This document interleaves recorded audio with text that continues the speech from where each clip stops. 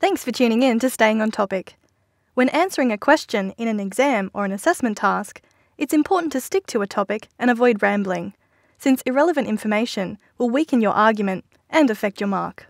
This video will give you some tips for staying on topic.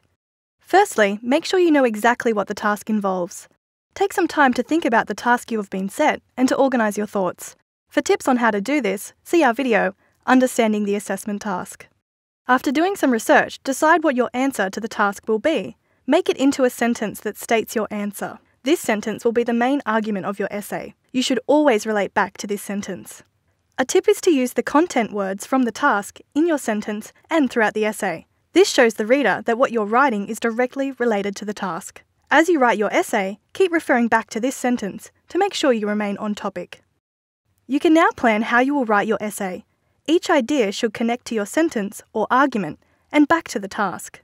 Once you have decided on the key or main ideas you want to discuss, you can then work out how to explain the ideas in 2 or 3 paragraphs. Knowing where you are going makes it easier to stay on task. Planning out your essay can also help you make sure that you have enough information or content that relates to the task. Not having enough to write about can lead you to put in irrelevant information simply to pad out the essay or to keep repeating yourself. As you're writing, ask yourself a few questions to check that you are still on topic. Does each sentence relate to the point of the paragraph? If some information doesn't match, then it should be either in a different paragraph or taken out altogether.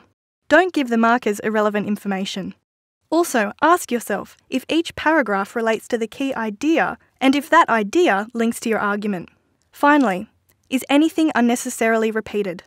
Sometimes repetition of a point can be useful, such as when it's extended or related to something else, but repetition without adding anything makes you sound disorganised. When you've written a draft, ask someone to proofread it, or leave it for a few days and reread it yourself. Keep asking yourself if there are connections between the elements in this diagram. If at any point you question a connection, then you may have to rewrite or edit out this section. I hope this video has given you some helpful tips on staying on topic. For more handy hints on studying at uni, check out the other videos in our Tune In series.